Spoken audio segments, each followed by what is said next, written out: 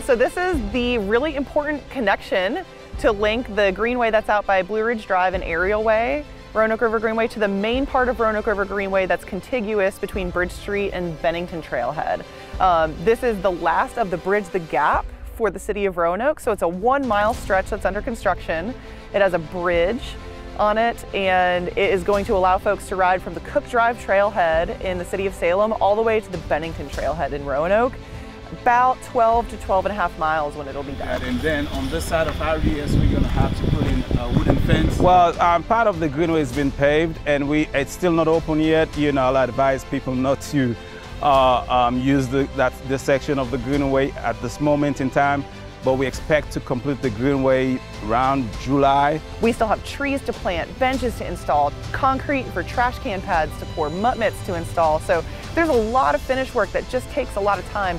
Most of it isn't paved either. So even though it looks done, we're just asking folks to stay out of the construction area because otherwise crews have to stop work. This is the last piece of the Greenway project, and we have encountered, contaminated materials which we've disposed of according to, federal, state, and local laws, and we've encountered unsuitable soils. So we have to put down the right type of pavement system that would fit into the soil conditions that we have.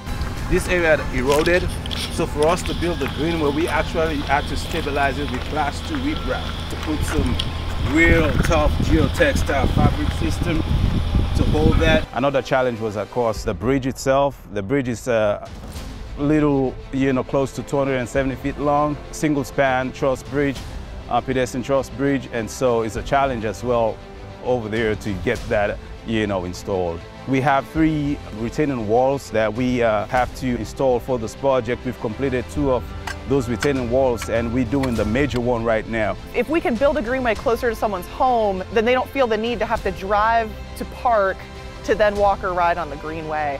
And that reduces traffic on the streets. It keeps people closer to home. It reduces the carbon footprint. It spreads traffic out and just overall makes it a safer experience for folks. So anytime that we can build stuff closer to more people in the city, it also is really good for equity. The section by the hospital is in our most affluent section of town.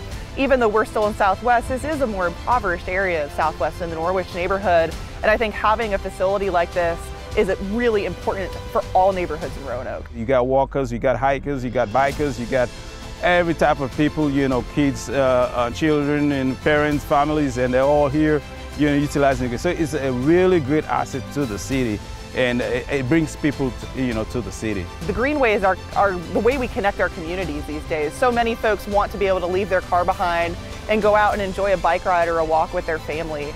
And if we can put more greenways on the ground, it gets people out and active, it improves health and wellness in a community, and it just makes people happy. You don't really run into people who are sad on the greenway or frustrated all that much. There's people here and there, but overwhelmingly people are just excited to be out in the sunshine on a beautiful day and recreating with friends and family or riding their bike to a restaurant or a store and just having a good time.